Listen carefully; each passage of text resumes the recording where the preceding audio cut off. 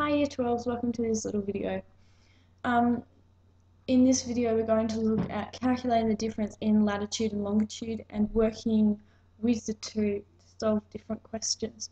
Just a hint, if you're trying to find the difference between the angles or the degrees, if the cities are in different hemispheres then you need to add the degrees together, and if the cities are in the same hemisphere then you subtract. That should make more sense when we get to the examples, which we're going to right now. Okay, the first example, now these examples are in your textbook, so I do suggest you copying down the words. Don't need to worry about the picture so much, that's just to give you a visual representation of what's happening here. So, Sydney's coordinates are 34 degrees south and 151 degrees east, while Tokyo is 135 degrees north and 139 degrees east. Find the difference in latitude. So we've got Tokyo here at 35 degrees north and Sydney here at 34 degrees south. Now they're in different hemispheres, so to find the difference or the distance between the two, I need to add them together. So I want to go 34 plus 35, which gives me 69 degrees. Okay, difference in longitude. Now this is our prime meridian here. And they're both in the eastern hemisphere. I've just noticed an error there. It actually says 151, so I'm just going to change that to a 1.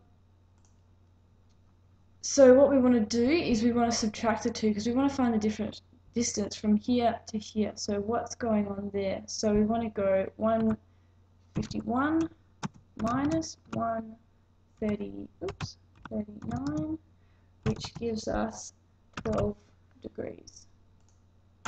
Make sure you write the degree sign in there, guys. It's a really important part of the answer.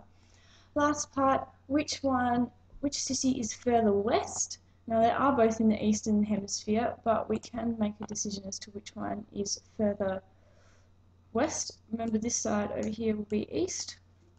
And then going around, we'll go to the west. We can see just in our picture that obviously Tokyo is further west. So, Tokyo. And that's that question done, guys. Okay, example 2.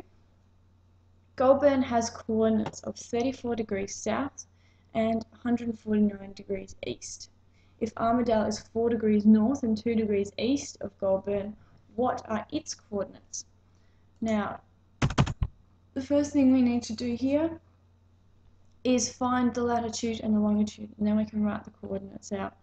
So we can see here, drawn a nice diagram for us, we're going up towards the equator, so we actually need to subtract 4 degrees from 34 degrees south. So 34 minus 4 will give us 30 degrees, which you can see in our diagram. Now the longitude though is continuing to the east, so we need to add 2 degrees on there, so 149 plus 2 degrees gives us 151 degrees. And we should probably state that that is south and that that is east. So the reason I can understand how some people might get a bit confused with this.